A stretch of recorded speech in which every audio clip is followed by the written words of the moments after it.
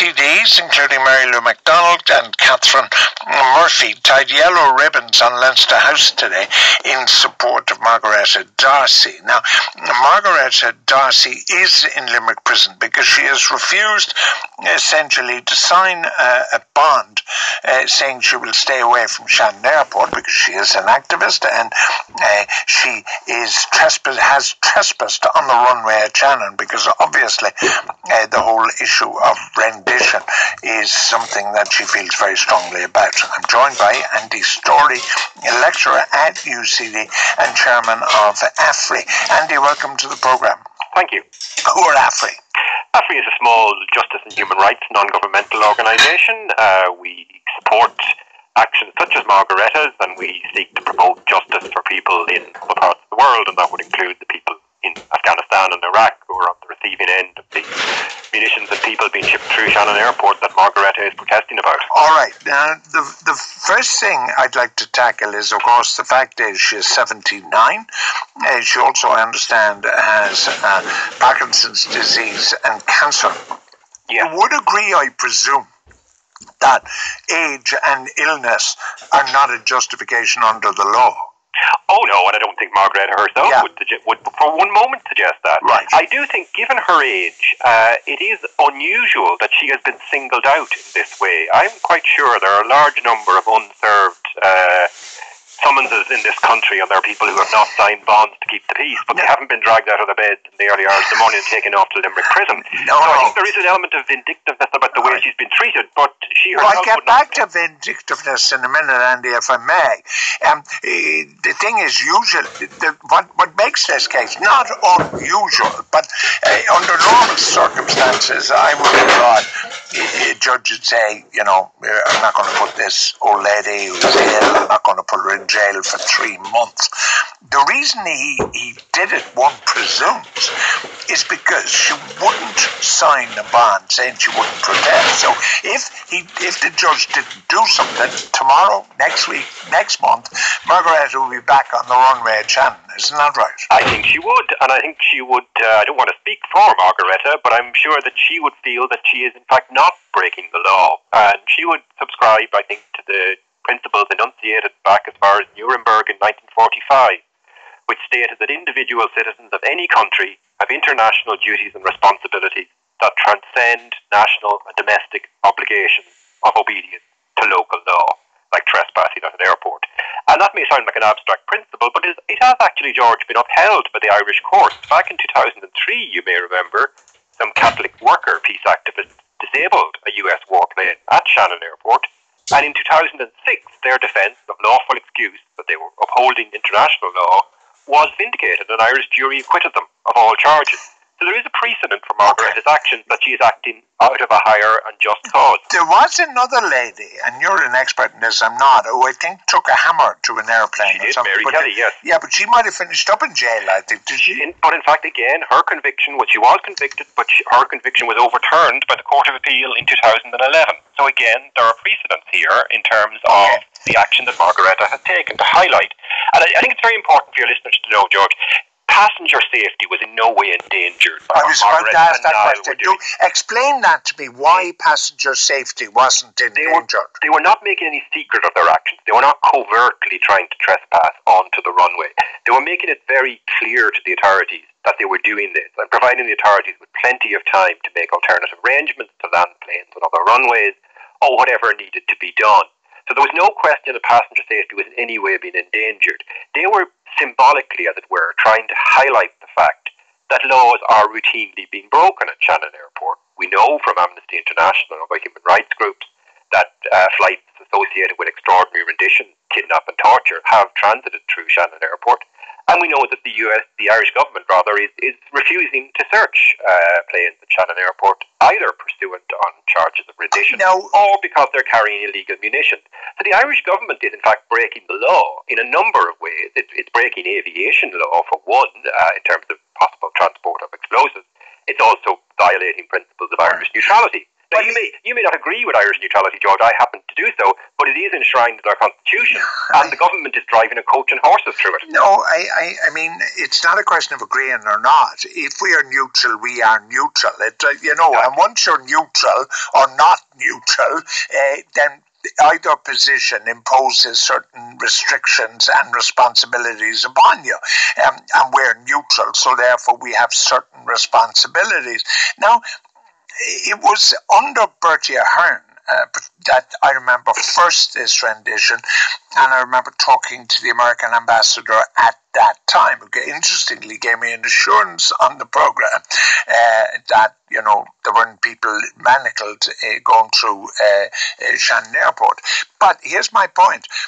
The change in government hasn't made any change to our attitude to planes going through Shannon Airport. Is that right? Tragically, no, it has not. It has made no difference whatever, despite the fact that the Labour Party in opposition did pledge that they would reverse this policy, or at least agree to the inspection of planes. Yeah, and they have, of course, it's one of many promises they've betrayed. Yes, well, I was about to say that I remembered the opposition being on a very high horse at that time, and I wondered what had happened when they got in.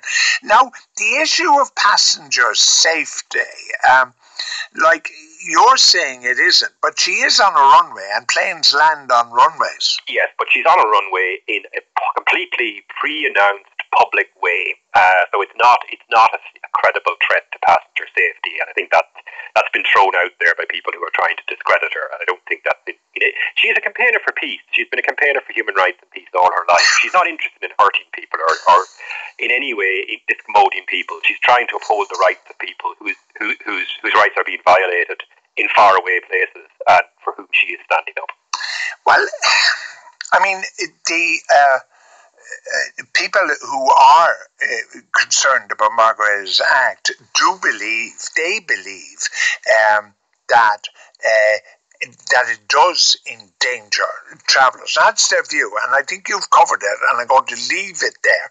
But the issue, and I agree with people who say, and I don't think you're making the point either, that age or illness, if it doesn't prevent her protesting, it shouldn't prevent her serving a sentence for breaking the law. I don't think, if she was on this programme, I don't think she'd agree with you, she would disagree with you at all, except that she would make the argument that she is not breaking the law. She would make the argument that she is upholding the law, and that it is the authorities who are breaking the law on a much wider scale.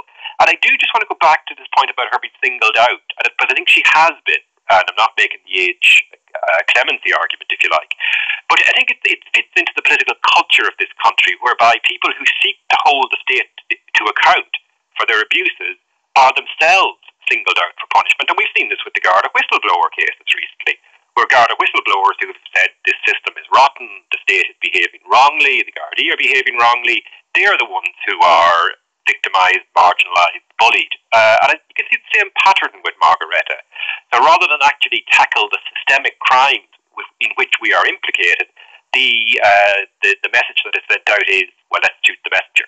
Let's take action against the 79-year-old woman who is telling us that we should uphold international humanitarian law. Okay, but you've talked about extraordinary rendition. You've also talked about explosives and so on. Given that the planes aren't actually inspected, how do we know what's on the planes? Well, we don't know for sure that there are explosives on the plane. We have very, very strong circumstantial evidence around rendition, and there are Council of Europe, Amnesty International, Shannon Watch, and various other reports that have been European Parliament reports that have been compiled on this issue. We know that certain planes did transport certain people. We know that they were involved in those transports, and we know that those planes stopped at Shannon. So we don't know for sure that individuals suffering rendition were on those planes at that point in time, but the circumstantial evidence is extremely strong, at least strong enough to establish a prima facie case for plane inspection. Well, I'm not sure about this neutrality thing, because of course there isn't a war going on. It's just that we are not part of a military alliance. So, isn't that right? Well, I think that's the way the government chooses to define neutrality. Now, that's a very narrow definition of neutrality. And by the way, I think people in Iraq and Afghanistan and Pakistan and Yemen would probably disagree with your statement that there isn't a war going on. I think there is a war going on, and we're not. Well, we are providing material support to that war. We are streamlining that war. We're making it easier for people and weapons to be transported to those theatres of war. So we are, in fact, de facto supporting a war. If you look at the Irish Constitution, it doesn't define neutrality in terms of a narrow military alliance. It defines it in terms of, for example, commitment to the pacific resolution of international disputes. Now, clearly, the way in which Shannon is being used is not fulfilling that constitutional obligation, and the Irish government, successive Irish governments, are in violation. All right. Okay, just before you go, because this neutrality thing bothers me, right? We were neutral in World War II, so we were very happy that British and American soldiers would die so that, we'd live in freedom. But we weren't going to do anything about it. But we had a positive approach to neutrality. So we invariably sent downed flyers or whatever. We sent them back to England if they were allied, but if they were Germans, we kept them. So this new, because we felt we were on the side of the angels, if you like. So who's to say that we're not on the side of the angels here in a battle against world terrorism, which would happily blow us up if we got half a chance? Well, it's much more likely to blow us up because we're allowing part of our territory to be used as an aircraft carrier for the US war machine. I don't think we're on the side of the good guys here, George. There's over 2 million dead in Iraq alone since an illegal invasion was launched back in the early 2000s. There are, to this day, women and children, whole families being murdered by drone attacks in Yemen, Pakistan and Afghanistan. This is not good guy stuff. I had the great privilege, George, to be in Wales 2 weeks ago visiting the family of Chelsea, formerly Bradley Manning, the US whistleblower, who revealed the atrocities being committed by US forces, including horrifying video footage of machine gun from a helicopter slaughtering a whole family in Iraq while US soldiers doing the firing whooped and cheered. These are not the good guys, George. All right, well, that's a view. But, sorry, just finally, Margaret Darcy's got 3 months. But, I mean, if she doesn't sign a bond on good behaviour, doesn't she have to go back until such time she signs a bond? No, it's not quite the same as a contempt of court order, George. In the sense that once she serves the sentence, she is free to go. And now, if she were to repeat the offence, she would be tried again. By the way, just one quick plug at the end. There is a protest at Shannon Airport in solidarity with her at 2 p.m. this Sunday. All right, Andy Storey, lecturer at UCD, chairman of Afri, who will be at Shannon Airport at 2 o'clock on Sunday with